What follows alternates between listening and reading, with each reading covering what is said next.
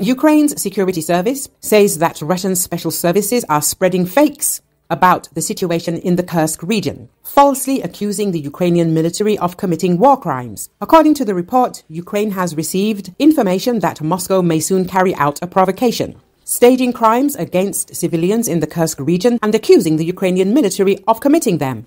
According to the security service, the aim of the provocation is to discredit the Ukrainian Armed Forces and spread fake narratives about crimes of the Ukrainian army. In fact, this provocation is a reaction to the successful advance of Ukrainian troops and the inability of the Russian army to effectively counter their offensive.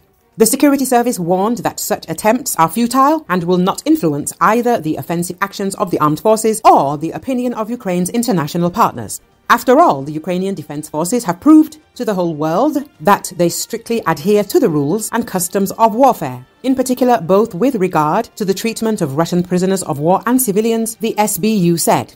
Ukrainian soldiers are steadily bringing Ukraine's victory closer, and no enemy information and psychological operations will stand in the way of this. Recall on August the 6th, the authorities of Russia's Kursk region stated that the Ukrainian armed forces allegedly tried to break through the Russian border, but were allegedly pushed back. Later, the Russian Defense Ministry reported that the Ukrainian sabotage and reconnaissance group retreated to its territory. Ukraine's main intelligence directorate refused to comment on the statements regarding the Kursk region.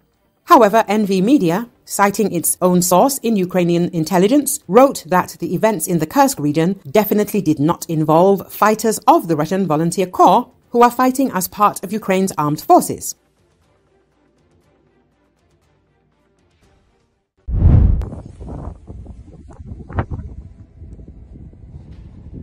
The Abyko volcano has begun erupting on the Kuril Islands, the organizers of the Kuril band hikes reported on their Telegram channel.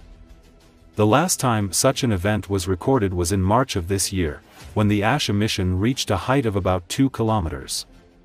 Tourists managed to capture a real historical event on video, the formation of a new crater.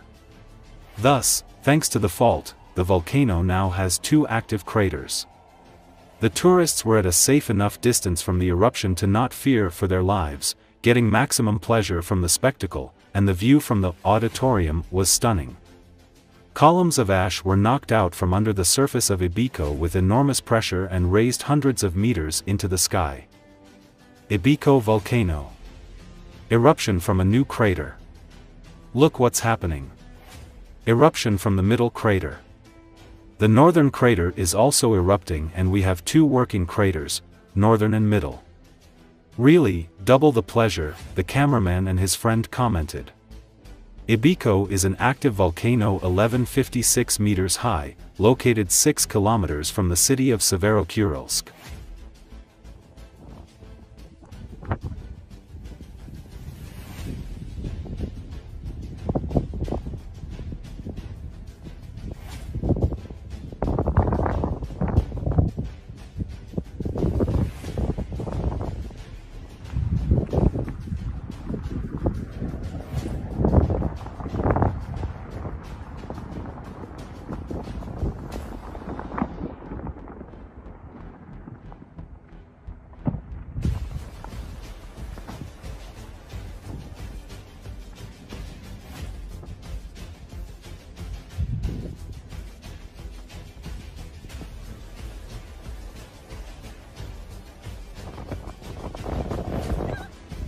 Охренеть.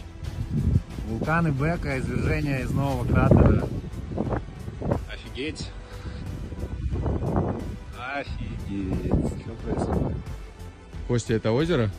Да, извержение происходит из среднего кратера. Капец, северный кратер тоже извергается. И получается у нас 2 рабочих кратера. И северный, и средний. Двойное удовольствие реально.